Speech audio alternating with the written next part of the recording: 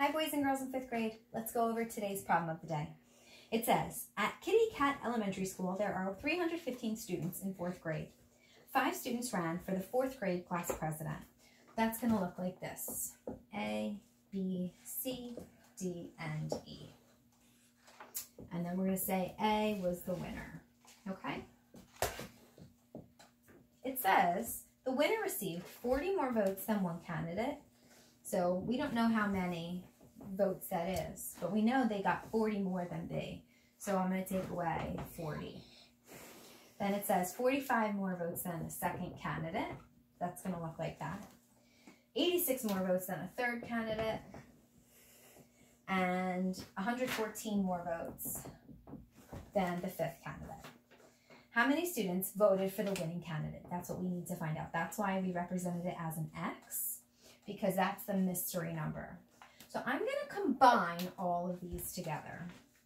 So I have X, I'm going to count up my X's. 1, 2, 3, 4, 5 X's minus, and I'm going to add up all of these. So I have 40 and 45 is 85, 86, and 114.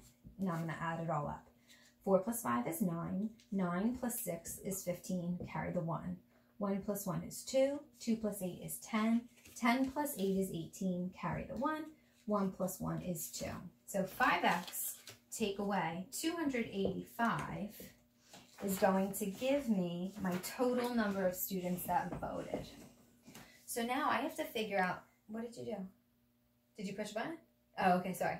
So now I'm going to figure out what that X stands for by trying to get it by itself. So in order to do that, I'm going to add 285 here, because doing the opposite cancels it out. But I'm going to do the same thing on both sides of the equal sign. So 315 plus 285. 5 plus 5 is what, Layla?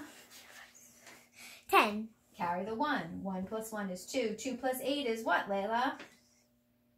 10. Put down the 0, carry the 1. What's 1 plus 3? 4. What's 4 plus 2? 6. Good job. So now I have 5x is really equal to 600. And now I'm going to divide by 5 on each side. And that tells me that x is equal to 120. So I'm going to fill that in. So the number of votes that A got is 120. But now I'm going to go through and I'm going to figure out how many votes they all got. So if this is 120 minus 40, that means that person got 80. 120 minus 45, that person got 75. 120 minus 86, 0 minus 6 I can't do. Cross out the 2, make it a 1. 10 minus 6 is 4. Borrow again. 11 minus 8 is 3. So this person got 34 votes. And last but not least, 120 minus 114 would be this person got 6 votes. The reason that I did that is so now I can add up all the votes, because it has to equal the grand total of 315. My board's getting filled up, so I'm going to erase it just to do my final step. So I have 120 and 80 is going to be 200. Then I have 34 and 6 would be 40 and 75. Let's see if that equals 315 when I add them up. 0 plus 0 plus 5 is 5. 4 plus 7 is 11, carry the 1. 1 plus 2 makes 3.